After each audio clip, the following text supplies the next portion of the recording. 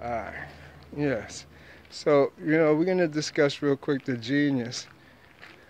That word is kind of funny because when you think of the genius, you get the word Jinn, genie. Now you're getting into where you're talking about demon. The word demon, I don't know how it gets from Jinn to genie, but it's associated with genius.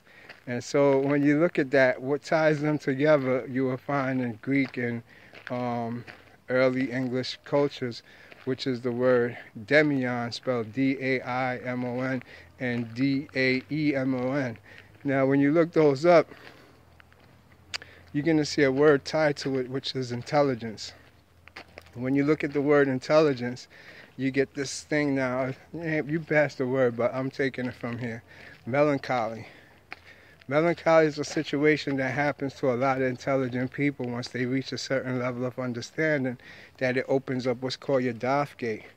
It's right here between your eyebrows, not the pineal. The Daf gate is the entrance for what you call your Daimion, or what we call today in present time your demon, to come and sit upon your pineal. He comes with about 1 million other spirits, and they're going to start working on cleansing your body and making you see your true self. If you was not conscious, you're going to be conscious now once the Daimion get on you, and you're going to face all the egotistical stuff you did and all the lies and fake belief stuff. You're going to face them all. Everything you got in the shadows is going to come to the light. And so that's what the Daimion do, but they call it a demon because the church wanted to switch it around and made it a negative energy because the world was looking for a Daimion. That's what Socrates and Plato was bragging about, that they got a Daimion. And you see how intelligent they are? They wrote Neoplatonism, Platoism. They got theirs, though, from Egypt. But it's through intelligence. The Gnostics tell you, too, that the only way you could defeat a Dodobroth is if you gain intelligence. So that way you can make it through. When I research it, then, you look in Egyptian writing, like by Imblicus, who wrote in the 18th century. He was closest to the Egyptians because he got his from this guy named Chiamon. Chiamon was a high priest in Egypt. He taught Nero. So Chiamon writing will be the closest you get to anything you want to learn about Egypt, straight up raw data. Or Imblicus, or Godfrey, Arthur Godfrey I think his name is. They always was going against the Jews and telling the truth about Egypt. But anyways, you need the Daimion. Once you get to, intelligence. I was saying about Imblicus in his writings, he's talking about the Egyptians and their positions of the gods, the Daimions, and the soul. And that's the hierarchy. First is the soul, that's an earth one. And then you have the Daimions, which is air. And then you have the gods, which is ethereal. And so that's the science of where you get this demon and Daimion, but you need it. We lost it now. We lost our spirituality because that's the one that come on. Now, seeking intelligence is like seeking the truth of nature science.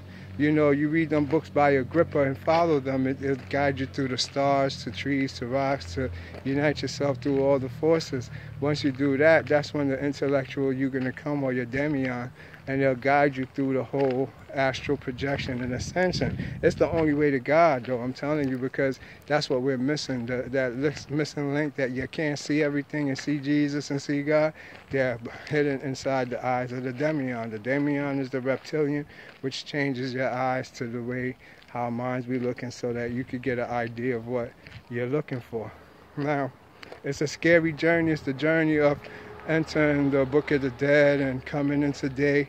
It's the initiation of the soul, and it's going to make you come to terms with a lot of things that you thought was. And it doesn't mean just come to terms in the sense of your inner self. It's like seeing the system and the government like if it was a matrix and you took the red pill and learned the truth of the system. It doesn't just apply to you. You got to know who people are in reference to you, what's going on, their mistakes, and what they're doing, everything. And on a whole, it's a whole reunification, revamping called yoga, which is union with all the spirits. So all your organs belong to these Daimions. If you have bad health, it's because your Daimions left you. They're the ones who fight off germs and infections and keep you going. You have Daimions that take care of your body, keep you standing, everything. Everything is part of different processes that it works with them, and they work with the higher you, your intelligence. So that's how the theory of the Daemion go, the Daemion, the demon. There's only one. Don't let the church fool you and start believing in this demon stuff, because if you do, you're going to be a lost little lamb that is just soulless and don't realize you're soulless. But you'll look at these videos and get emotionally sensations from watching it and can't think for yourself, and you will believe whatever you want. I just want you to understand that, because it's real. It's not something we play with because we read one book and think we know, when it's not actually written in one book. It's actually a lot of study and research to find the truth. It's hidden from us, and they're going to keep hiding it while they hide themselves, and they worshiping it the right way. They got you think that it's satanicism and it's Luciferian, when it's not. It's about God. There's only one God. You could take it full circle and say devil God, but if you put God over the devil and say he's great, then that's what you believe. You believe the devil is great. If you believe that there's an opposing force to God, then you're still bigging up the opposing force. You're not bringing up God, because I look at it, he created everything, man. There's unity in everything. You just don't understand it. So on that note, I'm going to use the oldest book in the world on you, and that is the book of Job. It's not even from the Bible, but it's a real truth in it, because in it tells you that God, Satan, and all God's sons, which is God's sons, the gods, was sitting around talking about Job. You see, everybody's together. Ain't nobody separate.